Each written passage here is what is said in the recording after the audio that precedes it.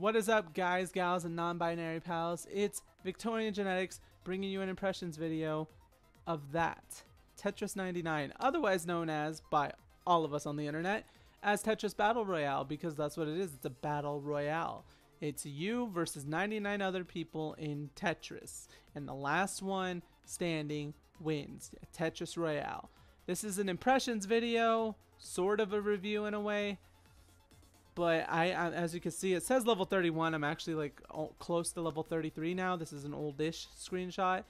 And I have about 14 hours into the game now. I've won 2. I'm usually within the top 10 to 30. I have a fairly good enough idea, and I do watch a lot of streams of it right now. I do have a fairly good idea of how the game is and what have you, but there's still a lot of mechanics to learn and stuff, so this isn't really, this is how you should play the game. It's more of just me explaining some gameplay flow and game mechanics, the sound design, the graphics. Does this make Nintendo Online worth it? Does it redeem Nintendo Online for those of us that already have it? Like, all those sorts of questions and answers. And yeah, so if you like the video, be sure to like it because you liked it, or don't. That's your prerogative.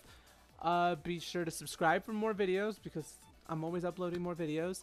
Leave a comment, any sort of comment, your opinions on this video, your opinions on Tetris, your opinions on the Nintendo Online service, your opinions on whatever you want to talk about. And links to Twitter, Discord, and my Twitch, which I stream on my Twitch Thursday, Friday, Saturday, Sunday, 9 p.m. to blank PST. It's usually around until around 3 a.m.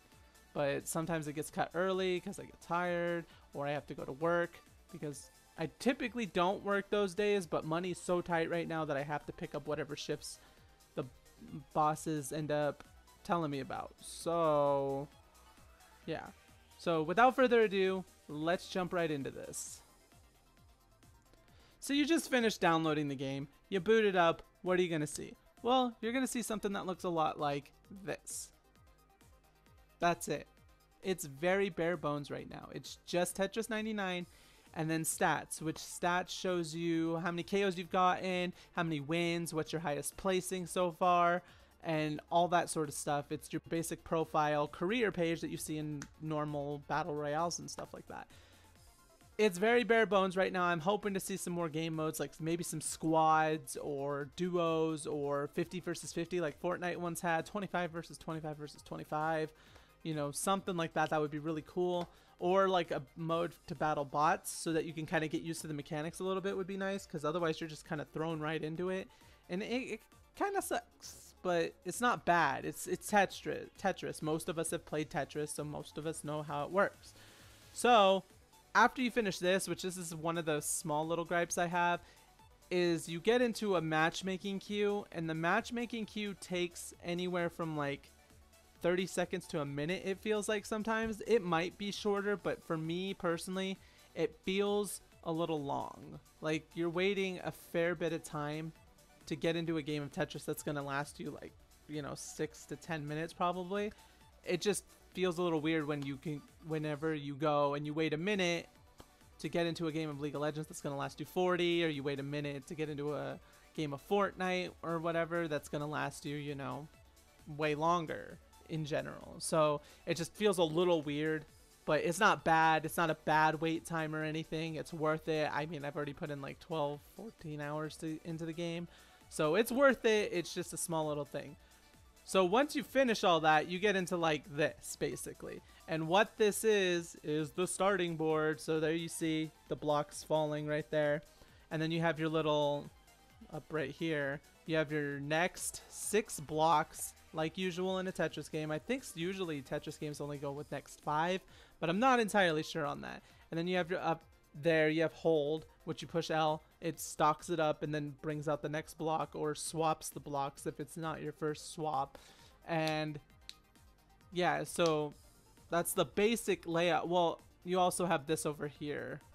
Over here, you have the your place so far.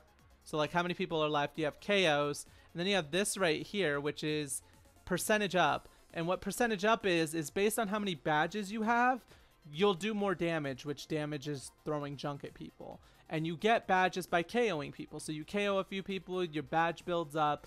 You now do 25% more damage for the rest of the game. You build it up, you do 50% more for X amount of badges, and then 75% and 100. Well, the way that this is counterbalanced is through the targeting systems, basically. And since we're here, we'll go ahead and talk about targeting right now. Targeting basically is this little hexagon right here. 1, 2, 3, 4, 5. Yeah, hexagon. I got it. Is your targeting. And there's one control stick that you can use to move it around freely and target whoever you want. You can look at all 99 of those boards. All those boards as a player. You can look at all of them and decide on your own who you want to try and hit. But towards the later parts of the Tetris, that's a little hectic. It's not really plausible for a lot of players. So with that in mind, they go ahead and added shortcuts. They put shortcuts in. And these shortcuts, they get the job done pretty damn well overall. So you have randoms, which is just, it's going to fly to a new target every time you send junk, pretty much. There's KOs, which is, it's going to target the player that is closest to being KO'd. There's badges, which is going to target the players that have the most badges. And then there's attackers, which is the only way to multi-target.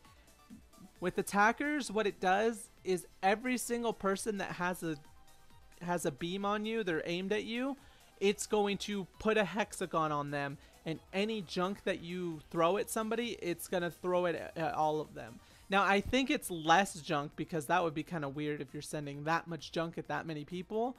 I feel like it's like divided slightly, but then multiplied. I don't know the exact specifics because like it's hard to watch all the other boards and see what's going on, especially since there's a slight delay on when the junk pops up. It's this little bar over here. This little bar over here builds up with junk, basically, and shows you what you need to be doing. And the way to get rid of junk is it either pops up on your screen and there's one little slot that is open.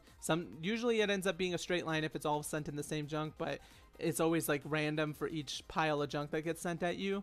So, and basically the way to get rid of this junk is either once it pops up, you clear it like a normal line, or while it's in there, if you score Tetrises or doubles or triples or even singles and stuff, because singles do send junk,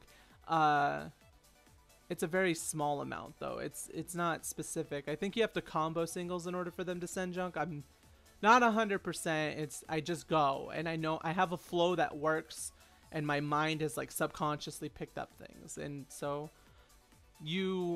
what happens is whenever junk's in this little bar over here, you clear out lines, and any junk you would have sent to somebody else gets subtracted from there. And there's a delay on when that pops up.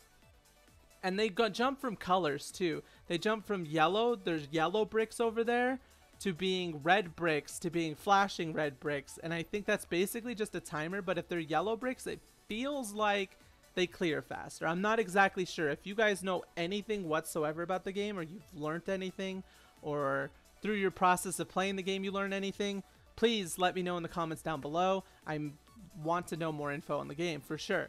So what targeting lets you do is sometimes you'll start, I like to use attackers a lot, but it depends on the situation, obviously. So with attackers, it's pretty equivalent to random, right? If you're on attackers, it's gonna jump to whoever's attacking you. So if that person decides to not attack you anymore, like say you built up to the very top, and they decide, oh, I'm gonna go for KOs, and the game targets you, and then you immediately get 2 Tetrises, and then you're not a KO anymore, it's gonna flip off of you. Well, that means they're not attacking you anymore, so attackers is gonna swap off of them, unless you don't have any attackers, in which case I'm pretty sure it stays. So it's not always the best one to be on. It really depends on the situation. I usually only use it whenever I'm at 3 or more attackers, because that means one of them's probably going to consistently be attacking me. I really like the targeting system overall. It adds another layer of nuance, because basically you could just play Tetris and you'll do fine. You could leave it on random, just play Tetris, don't build up badges, you'll do fine overall, as long as you're smart about playing Tetris. And but it gets hard towards the end. You're probably not going to get top ones unless you build up badges, and you can, or unless you're like a god of Tetris and you just clear. So you could do that. You could lay low. But then what I prefer to do is I prefer to go for KOs and attackers. So if you have multiple people targeting you, you do attackers so that you'll rack up KOs just as fast as KOs, or even faster in a lot of cases. Because sometimes it'll pop up like this. The start of your game will look like this. You'll be like multi-targeted, and then there you can see there's a hexagon on everyone. And once you clear something, it sends it at everyone.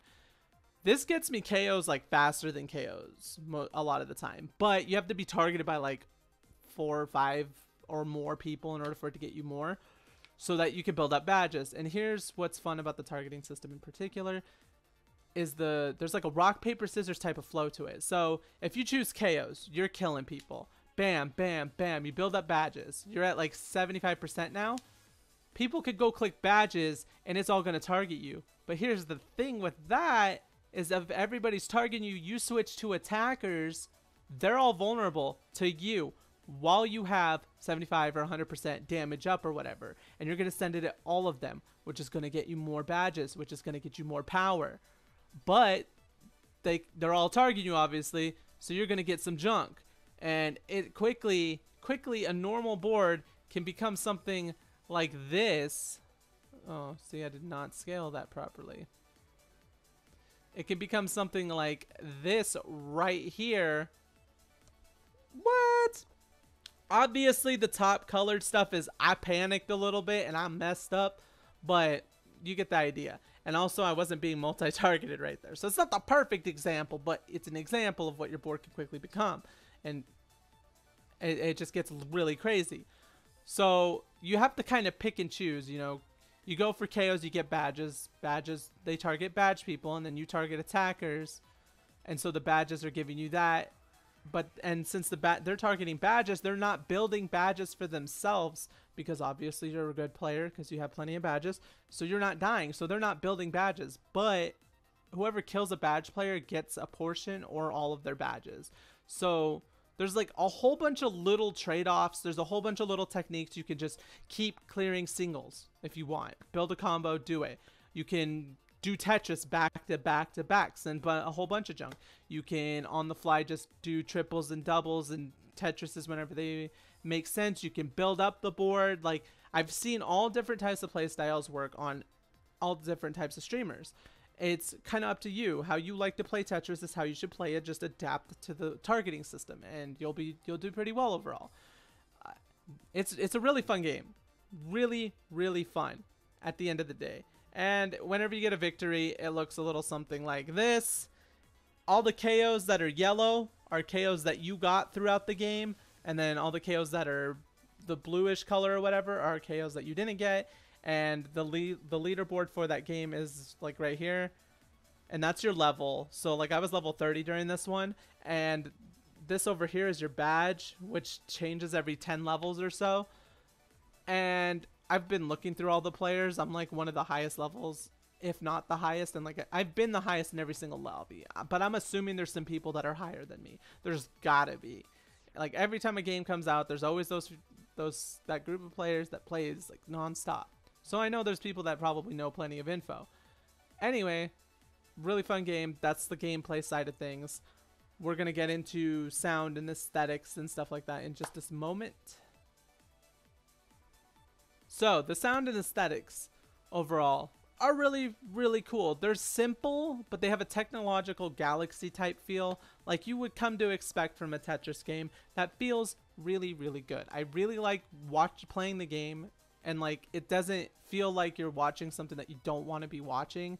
And this sound sucks you in. Like the remixes they have of common normal Tetris themes in this are beyond godlike. They are freaking amazing, and they get you hooked. You want to keep playing. Like I'd argue even the music itself is a reason why my brain subconsciously is like, play again so you can hear the music again. Play again so you can hear the music again. They're really good. Simple and clean is the way that it's making me feel tonight. Kingdom Hearts. Not relevant though. Anyway. Like, just listen to this battle theme and tell me that you do not want to start just dancing. Like, it's the classic Tetris music, but it's hella remixed in a super vibey, cool way that just hooks you in and makes you want to keep listening. And it loops into itself really well. And you're noticing all these slight little instrumental changes and stuff that just really good. The music is really, really good. Now, let's talk about something that ties into this. It is, ta-da, Nintendo Online. Does this game make Nintendo Online more worth it? For me, I would say it makes it more worth it. And I'm somebody that is super annoyed by the Nintendo Online offerings. They're offering us really old NES games that are just like, yeah, they're cool, they're fun, but they're fun for like a very short while because NES games as a whole weren't that time consuming or anything. And you compare that to PlayStation and Xbox, which are offering, you know, AAA titles, granted older AAA titles, but still very, very, very good, more current titles that are only like a year to 3 years old usually. It's lacking. I know those are $60 and Nintendo is $20, but you compare the two services as a whole and it gets really shaky for me. I would rather pay $60 for Nintendo to be good than pay $20 for it to be what it is. We were getting all of this stuff for free, and then they decided we're going to charge for it now, and then they gave nothing. The UI for Nintendo Online still sucks. There is no voice chat features. There is no good solid incentive. There's no dedicated servers or anything for any of their online stuff. It's just, and then you get games like Smash where the netcode is pretty janky. So they aren't making it super worthwhile. So we need stuff like this to make it feel more worthwhile. If they can give us a few more Tetris 99 type games, just really solid games that you have to play online that feel really good and they're free for the online service, then yes, the service will become more worth it to just buy flat out. For those of us that are locked into having to buy this so that we can play Smash Brothers and Splatoon 2 and what have you online, this is just a bonus, which is nice. So overall, the game is good. It does redeem and help the online service feel not so janky. Like, I legitimately would be if I had held off on buying online and I was able to hold off because of Smash and not worry about playing Smash online, I would have been like, okay, I'm going to hold off. And then I would have saw this drop. There's a good chance I would have been like, okay, I could do Nintendo Online now. But I really like Tetris. I really like Battle Royales as a whole. It's a concept that I like Battle Royales, but I don't like very many of them. So for me, it would have just been like, oh, I have to try this because I try everything that's a Battle Royale because the formula is really fun, just hard to find stuff that clicks with me. So for me, it would have sold me on Nintendo Online. I feel like it's close to being able to sell Nintendo Online to people. We just need a few more things to really nail it in. Nintendo Online is a whole nother video concept, really. A whole nother discussion to have about why I feel it's super lacking. But this is kind of just the basics because you need the basics. So in conclusion, this game is legit. I have 12 to 14 hours into it. I keep obsessively playing it. My Switch is right here, and I'm gonna go back to playing this here in a few probably. I was playing that all before I even started making this video. It was stopping me from making this video. It keeps stopping me from watching YouTube videos because I'm just like, well, I need to be able to hear the music on that and hear what's going on because the sound is good and it tells you clearly like whenever chaos happen, the music starts to change slightly. It gives you like a little pings and stuff whenever you're in danger and stuff. It's very good about audio cues, which sometimes I feel like I go faster off of audio cues than normal cues. But anyway, really, really good game. I recommend getting Nintendo Online if you already have games you want to play on Nintendo Online. I recommend getting it for this game as well as those. If you just want Tetris 99, again, if you're going to play it super, super hardcore, you're going to go really hard on it. Like I have 14 hours already. If you're going to get even more than that, you're just going to keep playing Tetris. Yes, get Nintendo Online for this. If you're just going to play it somewhat casually and you don't have any other games you want to play online, don't get Nintendo Online. This is really fun, but it's not good to have it just for small little intervals. Like, it's good for like, oh, my friend's coming to pick me up in 10 minutes. I don't really want to invest time into, you know, whatever else right now. I'm just going to load up a quick game of Tetris, and Tetris is very therapeutic for me. So it works really well for what it is. Just very finicky and weird. Anyway, that's the video. That's all that I have to say on Tetris 99. Pick it up. Pick up online so you can download this. It's not very big. Anyway, be sure to like, comment, and subscribe. Like I said at the beginning, anything you want to talk about, we can talk about it. Links to Twitter and Discord and my Twitch, which I stream on the weekends, Thursday, Friday, Saturday, Sunday, are in the description down below. Thank you all for watching. I will catch you all next time. Peace out.